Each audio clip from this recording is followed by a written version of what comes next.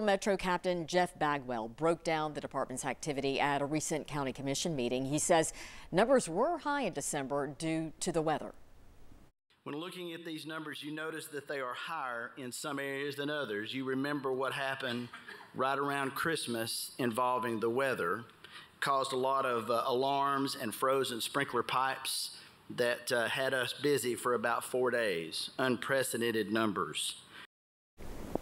Station 30 in Halls is the busiest station with 212 emergencies, and Station 41 in Farragut right behind that with 167 emergencies in December.